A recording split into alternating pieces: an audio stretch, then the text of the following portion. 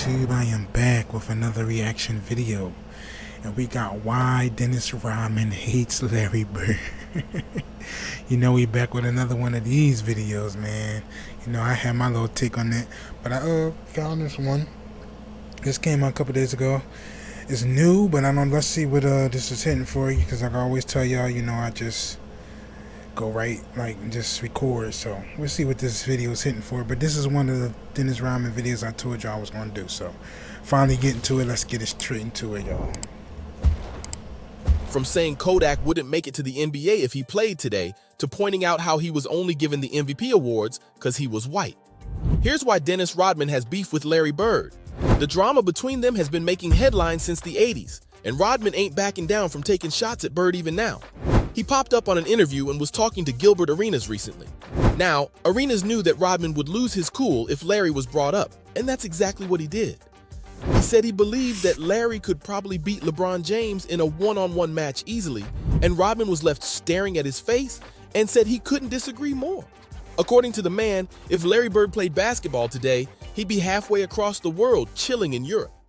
If Larry Bird played in this era, I think he'd be in Europe. Yeah, you heard that right, Rodman straight up said. There was no way Bird's game was cut out for the modern NBA.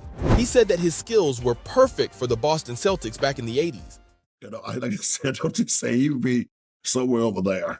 Because, you know, I think his game was fit for Boston at that time in the 80s and stuff like that, you know, But in today's crazy basketball world with all the speed and athleticism, he didn't think Bird would stand a chance. He said he wasn't trying to diss the guy, and admitted that Bird was a beast back in the day. I mean, no one can forget those epic battles between Rodman's Detroit Pistons and Bird's Celtics. Man, those games were intense. The tension and competition between the two teams were off the charts, so you can bet that Rodman still holds some strong feelings toward Bird.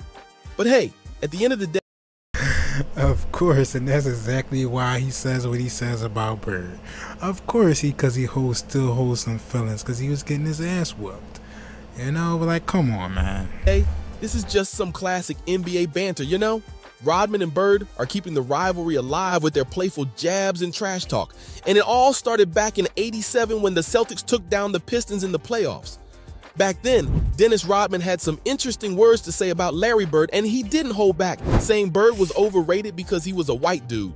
But later he cooled down and realized he'd gone too far. He apologized and said he was just talking smack back then. I apologize that many, many times over, but that's history. Yeah. Hey, you know, move on. And admitted he was frustrated because Bird and the Celtics had whooped his ass. No, I told you, I just said I was green. I was just saying anything, man, just because, you know what, I was frustrated because guess what? I got my ass whooped. He even clarified and said that his comments weren't out of hatred or anger. He wasn't even paying attention to the whole league, just his own team. Dennis also said he was just trying to figure out what made Bird so great. But he admits, looking back, he would have probably said the same thing if Bird was black. But Larry just happened to be in the wrong place at the wrong time and managed to be on the receiving end of his frustration. The player has apologized for those words many times since then, and my man's had a change of heart. The good news is he didn't stop there, since he went on to show some love to Nikola, the big man from the Denver Nuggets, and said he believes the Joker is a better player than Bird. I think the kid from Denver is way better than him. Jokic. Oh my God. He thinks the Joker's game is on another level, even though he's not the fastest dude out there. According to Rodman, if you compare the Joker and Bird in this day and age, he's convinced people would choose the Joker. That's a bold statement right there. But let's not forget, Bird's been out of the game for over 3 decades now, and he's still known as one of the fiercest competitors in the league. He's an icon for the Celtics and one of the greatest to ever grace the sport. So Rodman's perspective seems a bit biased overall, but I gotta say, there was no rivalry like the one between Larry Bird's Boston Celtics and the badass Detroit. Time out real quick. Let me go back. Was this his finger, right?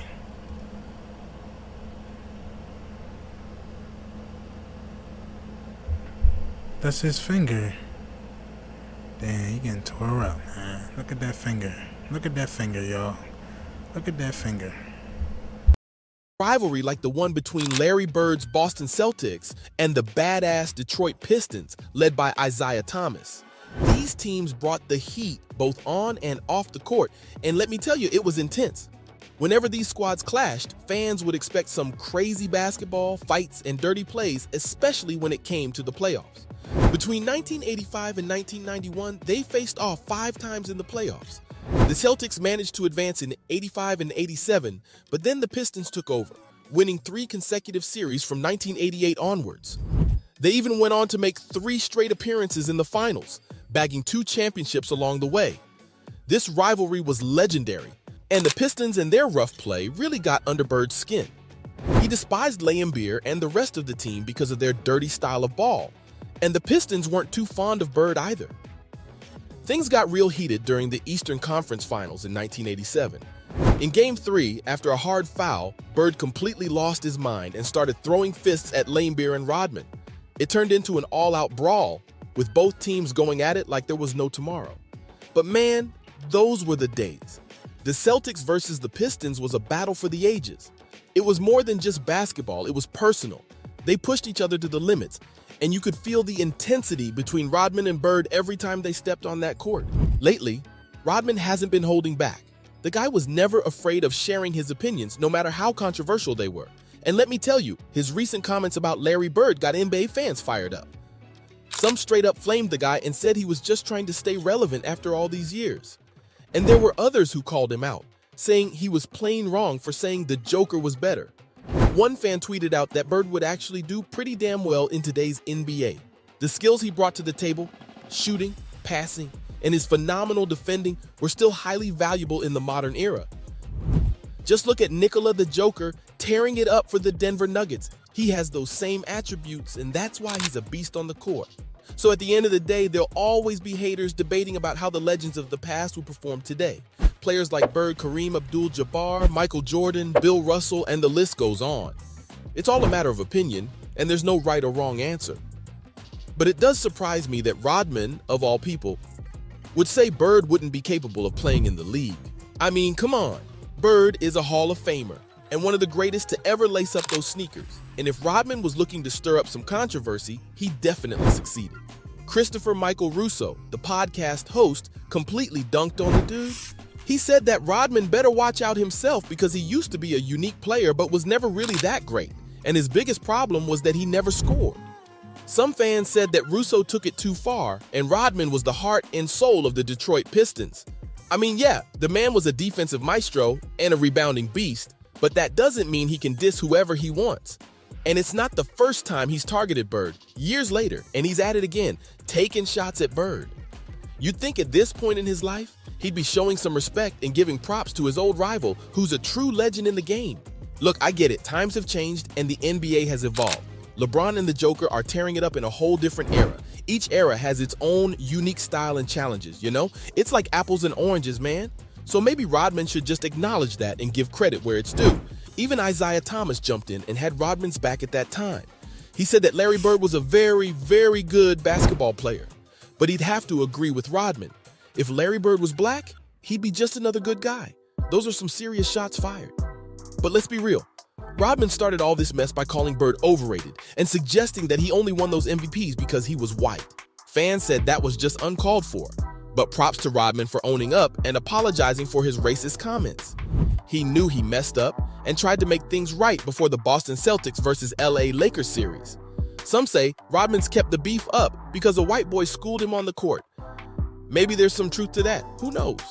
But it's time to let go of the past, enjoy the greatness of all these players, and respect the legacy they've left behind.